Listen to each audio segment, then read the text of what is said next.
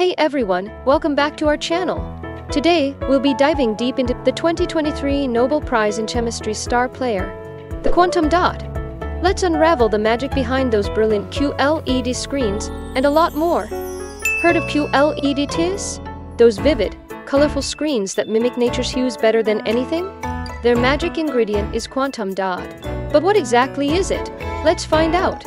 Usually, materials retain their properties regardless of size. But when semiconductors are shrunk down to nanoscale, their colors change depending on size.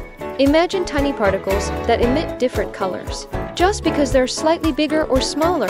Magic? No, it's science. With the same molecular structure, quantum dots can emit a spectrum of colors.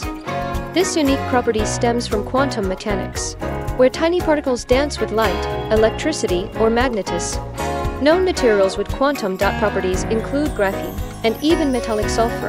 In the 1980s, two scientists independently stumbled upon this phenomenon. Alexey Ekimov in Russia found crystals showing different colors based on size. Concurrently, Brus from the University of California had a similar eureka moment. Their discoveries, though monumental, faced a challenge. How do you consistently produce these nano-sized dots? Fast forward a decade, and MIT's Moungi Bawendi, a student of Brus, cracked the code.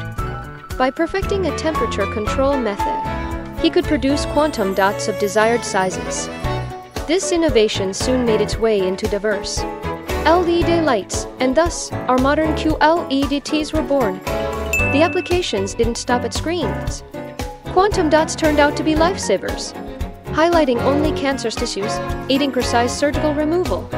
Today, they're also revolutionizing quantum computers and making solar panels that harness light more efficiently.